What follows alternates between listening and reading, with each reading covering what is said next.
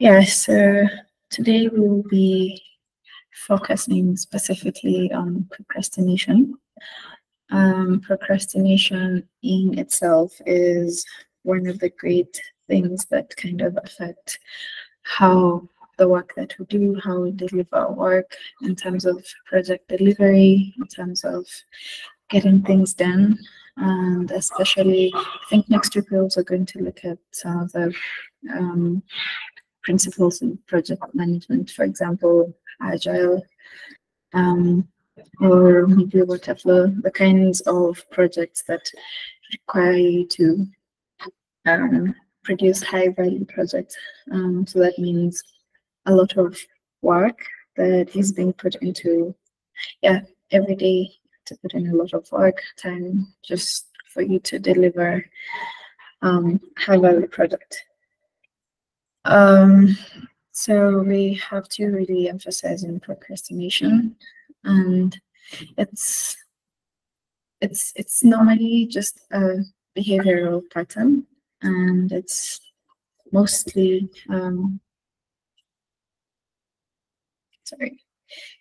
so procrastination is basically just a behavioral pattern, and it's normally characterized by you kind of avoiding the tasks that you need to do, or kind of delaying the actions, even though you know the worst, you're expecting the worst. If this happens, you still tend to delay or avoid the task. And it's normally a cognitive behavior. And why we say it's a cognitive behavior is because it involves the thoughts and beliefs and like the mental processes that kind of influence an individual's decision to kind of postpone or avoid certain tasks. So one of the major things that we'll see today is how do we change the way we think, our thoughts, our beliefs, our mental processes, just to kind of tackle this procrastination thing. So one of the things with procrastination is it kind of comes from different factors. So it could be coming from you are maybe afraid of failing, so you're trying to perfect something before you deliver something. Maybe you lack the motivation, maybe you're not really motivated to do a certain task. You could be motivated in maybe health department and not mechanical. So it's kind of the kind of motivation you get to do certain works. There's some works that you would be given that you're really passionate about and you would do them immediately, and some tasks you'll just be given, but because maybe there's money in it, or maybe something that you just have to do, you tend to do it, but not wholeheartedly. So we're going to look at the different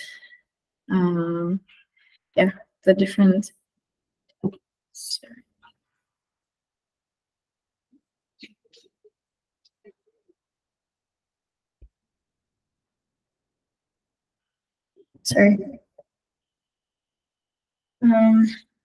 So yeah, we're going to look at why it's important to kind of think about procrastination in a way. So we have the different reasons, so things like decrease in productivity, and it's normally just you tending to delay maybe starting or just completing a task, and that could lead into decreased productivity. And if you're working in an agile environment, that could be very risky for yourself, for the project, and even for your role, or even you working there. And the other thing is kind of that you get to increase the stress and anxiety, which comes from we're going to look at the wheel of the procrastination wheel. So it's kind of, you tend to procrastinate on a task, and then you kind of feel guilty about it, and when you're procrastinating the task, you feel guilty at the back of your head. You're like, I should be doing this task, but I'm not. But your head is not really telling you, okay, we have to do this. So when the time is almost, when the deadline is almost coming, you tend to panic or sometimes get anxious, and you kind of start to do things in a rush. And that can sometimes, yeah. So sometimes it can lead to you delivering a low quality work. So once the work you feel you've delivered is not really good, you tend to come up with more excuses. And for the first times as humans, I think we can. The first times it's normal for you to get burdened. So when you feel like, okay, you have been burdened this time, you're still going to say, okay, I'll do this maybe 2 days before the deadline again. And if you're inside the mind of a procrastinator, this is kind of the will that goes on in your head most of the time. So, yeah.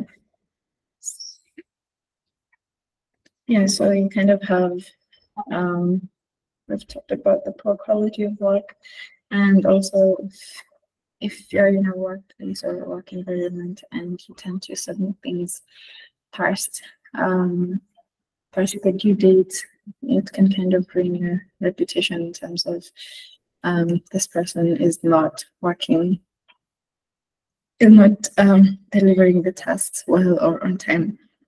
And that can also sometimes lead you to kind of miss some of the opportunities that would arise. So there are different kind of factors that can lead to procrastination. And so we have the first one being the fear of failure.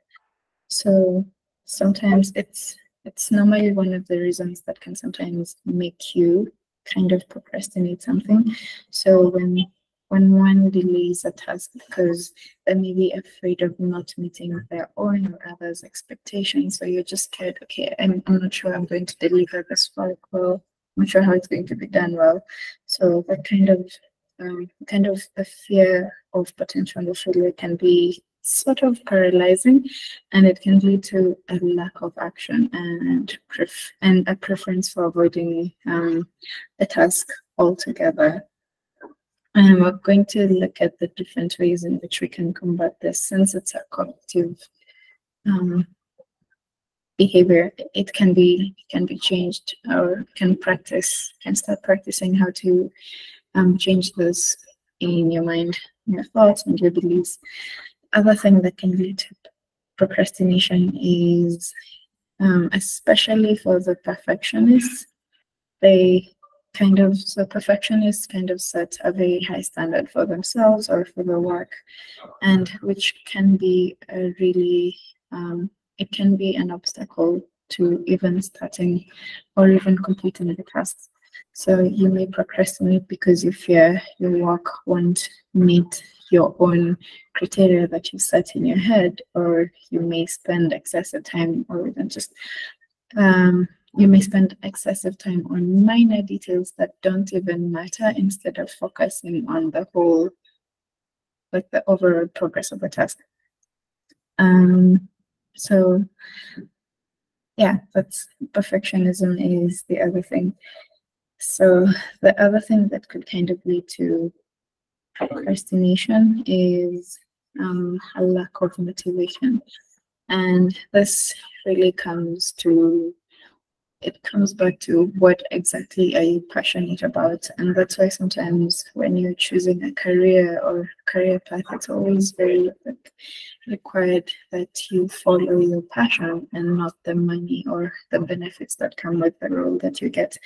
And this is because it might be detrimental to you in the long run.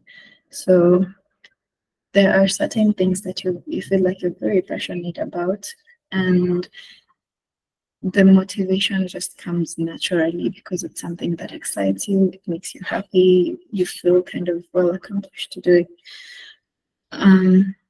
But when you kind of lack that motivation, it can be very difficult to even just initiate or process the task, and you might just do the bare minimum work that is needed, just so you can deliver something. And yeah, it could be just from lack of interest in the task, or just kind of feel like it's not as significant, or just a belief that this task could be very challenging. So the other thing is poor time management skills, and that we looked at maybe around the first few weeks. So it's, yeah, if you don't manage your time well, it can kind of lead to this procrastination. So you may underestimate the time required for a task, or maybe overcommit yourself to saying, or like how you have to pick tasks that you feel like you can reasonably do, and not like overcommit saying, oh, I'll finish this 20 tasks today, which is not reasonably true. Maybe it's not reasonably realistic. So, but lacking the time management skills can sometimes make you not deliver the work, and it can sometimes just make you feel like you're running behind schedule, which can bring your mind a lot of chaos.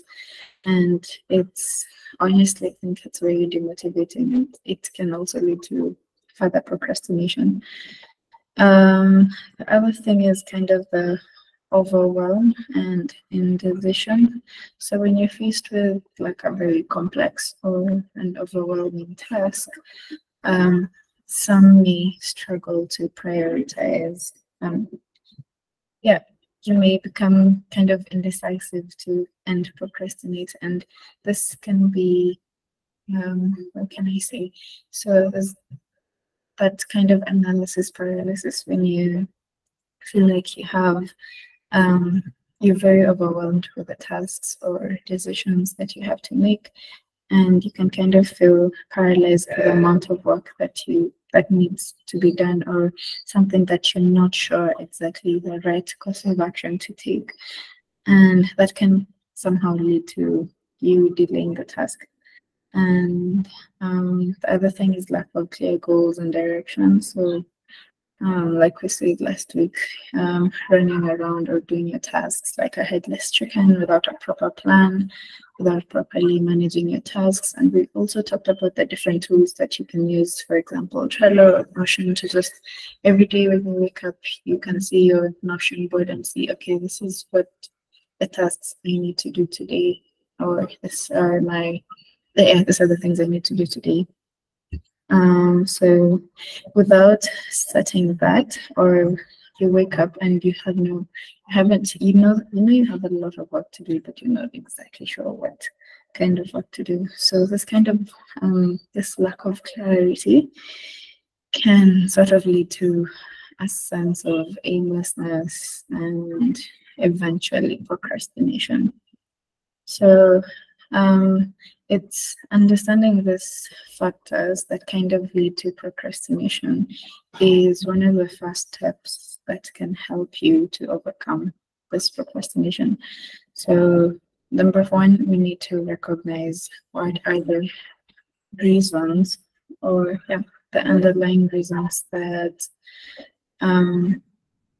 the underlying reasons for why you're procrastinating. It could be one of these things, it could be something out of this points on the screen.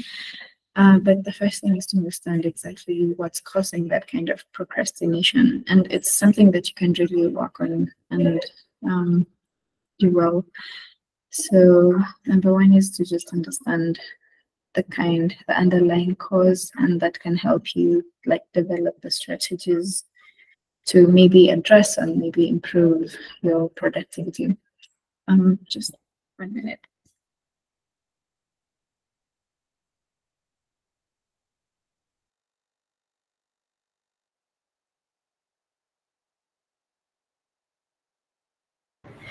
Okay, so now that we have kind of understood, or we've kind of understood what are some of the reasons that may cause us to procrastinate, we are going to look at some of the ways we can avoid or overcome procrastination.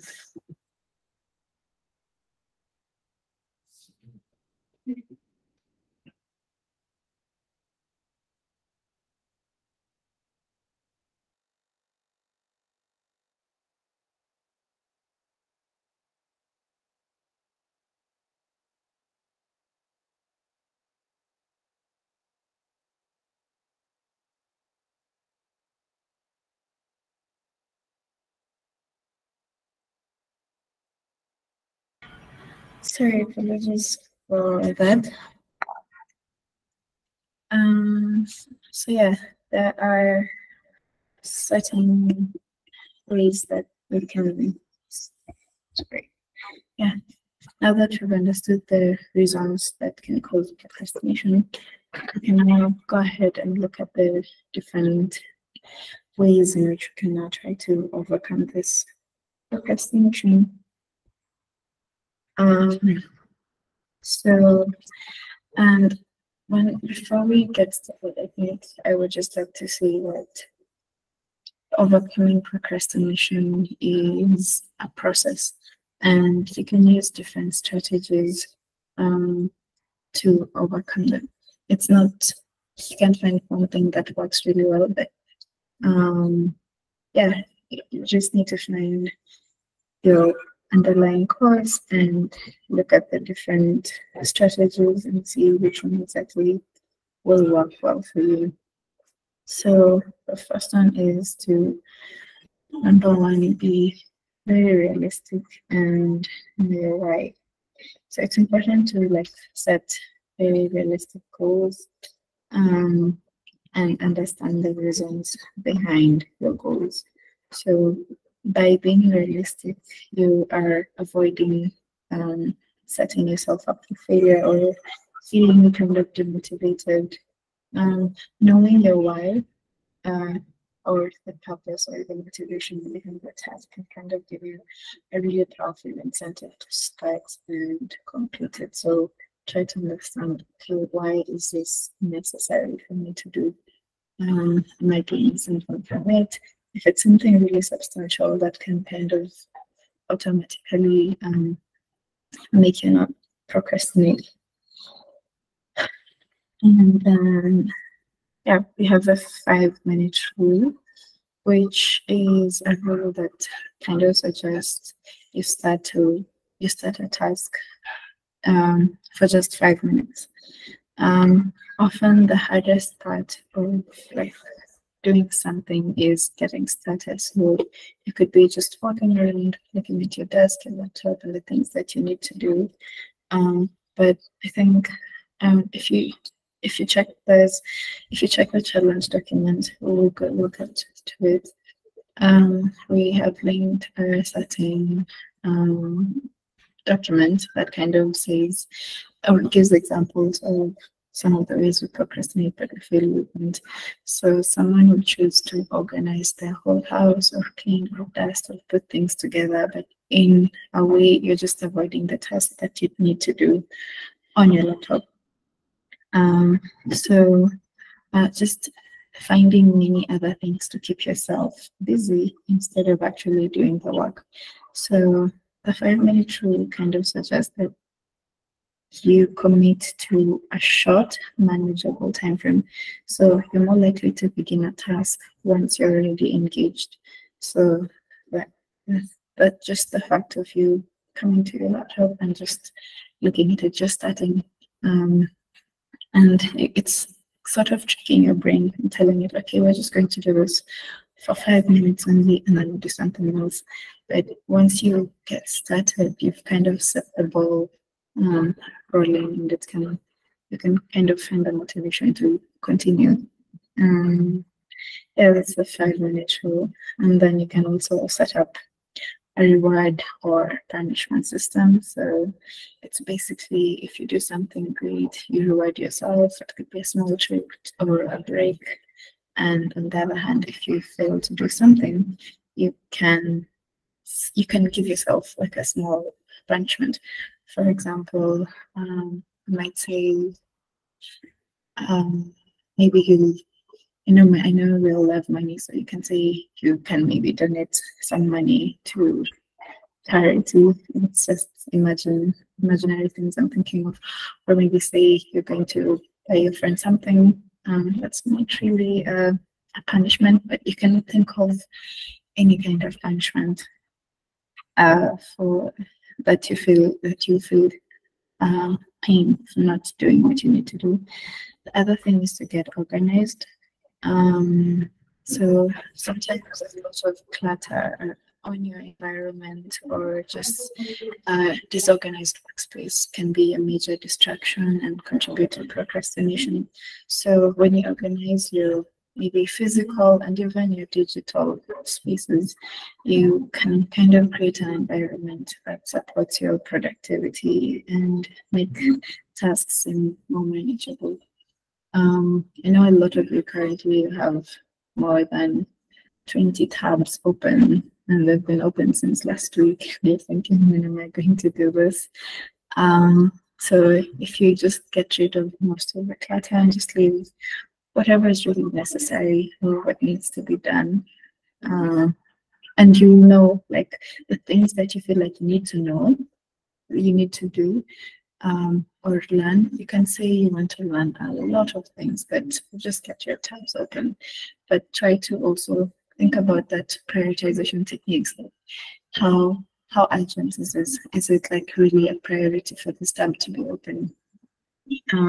Yeah, that's one of the ways to just get disorganized. So if you have like, maybe some of you manage, but the number of tabs that you have can sort of it can be a bit of a distraction, or it can make you feel like you have a lot of work to do less time and you're not even sure when you're going to finish all those things. But if you kind of delete all of them, you maybe have like 3 or 4 main tabs. You can focus on those 4 and finish. And once you're done, you can think about the others. The other thing is to ask for help. Don't be afraid to seek for assistance when needed. It could be a colleague, a friend, or a family. You can ask them for advice.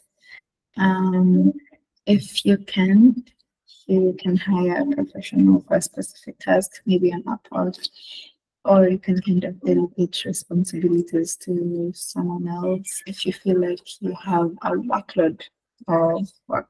So if you're in a team and you feel like you're overloaded and someone else has some free time, it's okay to ask for help or ask them to kind of share the load.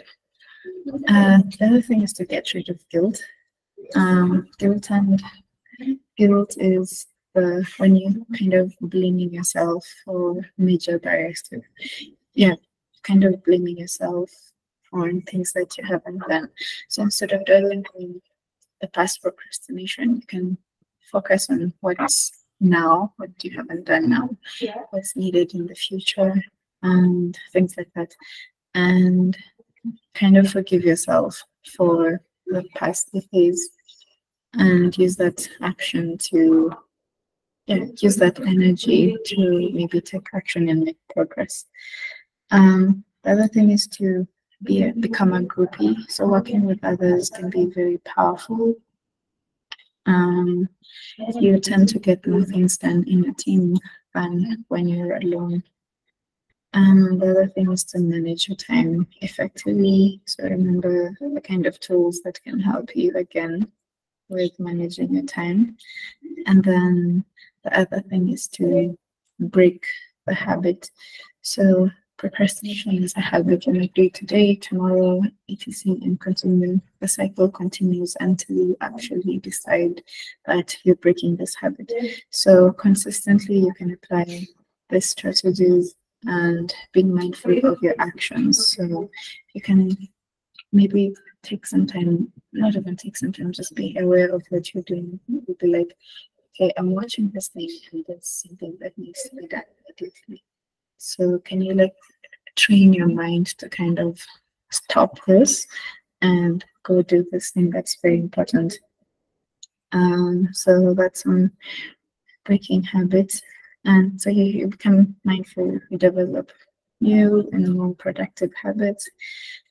So instead of sitting down binging, you can decide to take a walk, which is something more productive instead of something that's good for your brain and good for your work. So yeah, I think the other thing is to finding the right combination of the strategies of what works for you is key. So you don't really need to use all of them, but just find a strategy that works for you.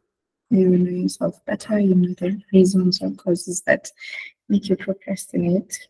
And all I can say it's a process of self-discovery. You get to experiment in a lot of things and understand exactly what motivates you and what kind of drives you to take action.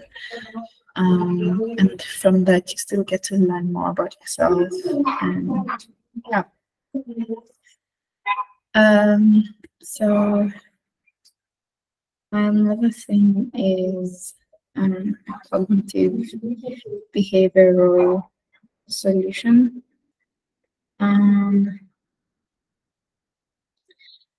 So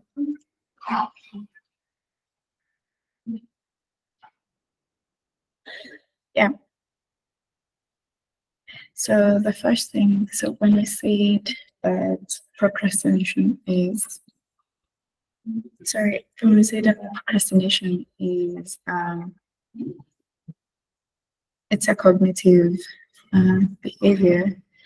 We mentioned that it involves the thoughts and the beliefs and the mental processes that kind of influence an individual's decision to maybe postpone or avoid certain tasks.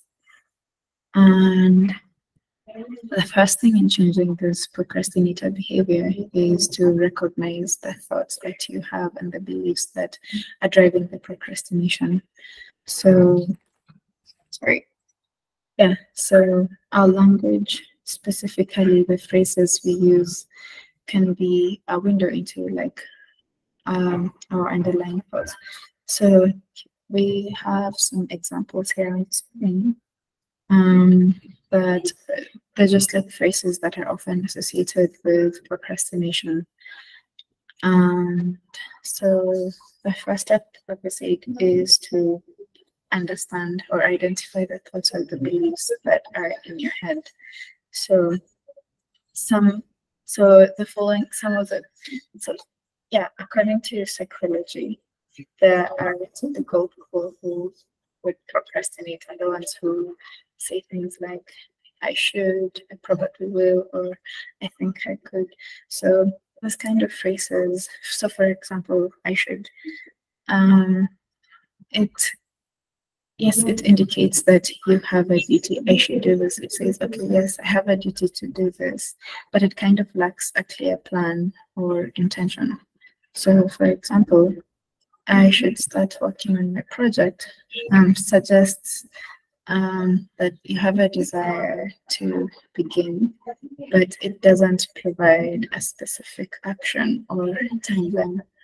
So if instead you change to say things like, at this time and hour, I will do this, and you could say, at this time, I will do this. Same as I probably will. It's kind of very uncertain and kinds of like that commitment. And same as I think I could, or I shouldn't, I hope to, or I will start to do this. The other thing here is I have to, or pretty soon I will do this, or especially this one, it's so hard to. That is kind of a very self-restricting behavior or thought to have. So something like it's hard to, it kind of reflects, or you believe that the task is too difficult or challenging, which can lead to avoidance. Yeah, it can lead to you avoiding doing the task. And yeah, so those are just some of the examples that you should try to think about in working. So for someone who actually doesn't mean to procrastinate, we'll use the following terms. For example, I will do this because I want to. I will definitely do this. I am very confident that I will do this. I will start this and this. Those are the people. It's the kind of thoughts or beliefs that. And remember, this is something that takes practice. Not just the first time. It takes a lot of practice. So we can change the thoughts and the beliefs in our heads. So once we've identified those thoughts and beliefs that are contributing to the procrastination, we can work on the following. So maybe just reframing the should statements before with so for example, I should start working on my project. Instead, try something like, I choose to start working on my project now because it's important to me and maybe to bring me closer to my goals and things like that. And so that kind of shows the commitment, and you are kind of also rewiring your brain to kind of understand the things that are very urgent, the things that actually need to be done. You can also try to commit to specific actions. So again, for example, I probably will finish this report by the end of the week I will finish my first draft of my report by Friday afternoon. So pay attention to like how your brain takes this thing. So if you tell yourself, I'll finish this report by the end of the week, that's like setting a very okay, you're setting a very heavy task on your brain. So but if you instead tell yourself, I will finish my first draft of the report. So draft kind of takes away that perfectionism aspect. So instead of the first draft doesn't necessarily mean it has to be really well done, but at least you have made a lot of progress with your first draft. Yes, there may be some, and you'll find that you feel more relieved having that first draft, even seeing challenges than without even starting. Yeah. So yeah, the other thing is to kind of build confidence. So when you say I'm confident, I can. So it's something. Let me just say the before and after. So maybe like I think I could learn a new language. You can say I am capable of learning a new language, and I'll start with like 15 minutes daily study every day. That's kind of building the confidence. And again, it goes back to how exactly do you talk to yourself? How do you talk to your brain? Yeah, just things like that. And then also it also I think goes to the kind of committing to the action. So instead of saying I'm going to try to wake up early tomorrow, you can say I will set my alarm for 6 a.m. and I'll place it somewhere you can hear it, and you have to kind of turn up. You have to get up to turn it off. Yeah, just things like that. And so yeah, just pay attention to how exactly you speak to yourself, the things you tell yourselves. Yeah, there are certain ways you remember that your whole body and brain system is a very complex system that we all don't understand really well. But with the right kind of setting and programming, we can kind of program it to do better things. Yeah, maybe some other things that maybe are not here that I could maybe share is some of the strategies that you can try to adapt certain beliefs. Yeah, so like we mentioned earlier, like number one is to exactly find what motivates you to do certain things, and then commit to actually doing it. And when you're actually doing it, instead of feeling like I'm not so sure I can get this done, you have to kind of build that inner confidence and focus on your strength, and also remind yourself of the past successes. It can kind of remind yourself of the capabilities that you've done, how capable you are when you think about the challenges you overcame previously, and it can help boost your confidence. And then also the other thing is to plan with flexibility, getting a really good plan and sticking to it. Another thing is to visualize what success would look like for you in that situation. How will success look like exactly for you? So imagine you're successfully completing a task or achieving the goal. Exactly how will it be? How will it feel? And just even when you're thinking about how your success will be, think about the steps or the steps that you take, and the steps that you take to get to that success and the positive outcomes. And this can help reinforce your commitment. And then another thing is to break large tasks into smaller, more manageable chunks. And then the last thing is to surround yourself with support. The people who are close to you, your network, can really impact how you see certain things, how you react to certain things. So try to seek like-minded individuals or join communities that kind of share the goals. So having a good support system can kind of improve your motivation and accountability.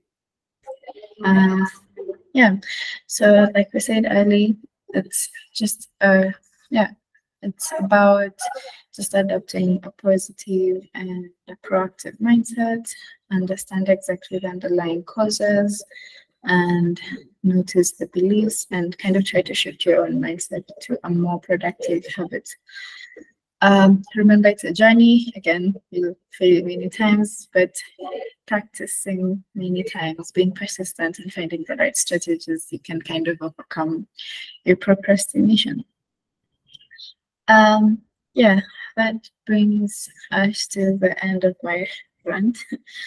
I will end with quotes. Like, procrastination is a grave in which the opportunity is buried. So remember all those things that you were supposed to apply that you didn't because you procrastinated until the deadline was up. Those are the many opportunities that kind of buried. Yeah, that is the end of that's the end of that.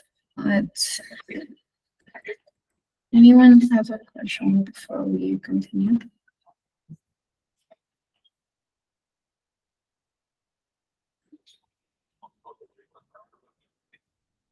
Okay, let's look at the challenge. So this week's careers exercise will be something more with more reflective. So kind of understanding yourself in as much as you're very bright and you're good at doing things, or it's also very important to kind of develop a very great work ethic, and procrastination is one of the things that kind of derails a lot of our professionals, and it's very good to combat with it early. And so this is going to be it's going to be a reflective exercise, not a lot of mental. I won't require you to think a lot, but it's going to be more reflective. So just a small background, and then there's an article here that it would be good if you read through it. Yeah, this is the article. It's something on procrastination. So everyone says that everyone procrastinates, but not everyone is a procrastinator. It's a really good thing. And this is the example I told you before. Like sometimes when you clean your house instead of working on a big project or putting off sorting your closet because it's in this building, you might be a procrastinator. So take some time to go through it. It's linked on the challenge, and then we just have a small exercise. So the exercise will basically just be you watching a TED talk about how it's like inside the mind of a master procrastinator. And then kind of the questions here are just you kind of reflecting on the things or yeah, reflecting on exactly how you've been. And remember for this exercise, it's not something to kind of judge you, but kind of you need to understand yourself better and kind of reflect on ways you can improve. So don't be afraid to mention the things or tasks that you've procrastinated. No one's going to judge you or deduct much from you. No, so all your own good, so you can kind of grow. Yeah, so that marks the end of our section this week. I'll leave this chance for questions if anyone has any. Do you guys have access to the documents?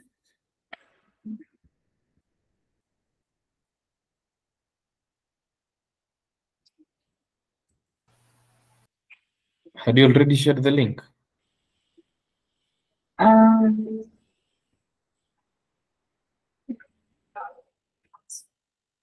Yeah, here's the link on the chat. Let me also add it to the tweet.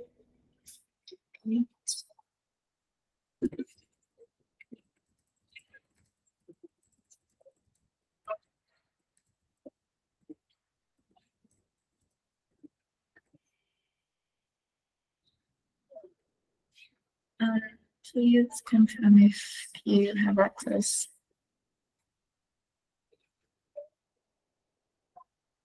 to all the documents, slides, and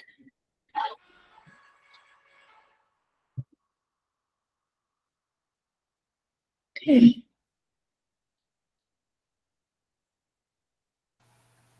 Yes, we do have access. It's okay. Okay, thanks, Devin.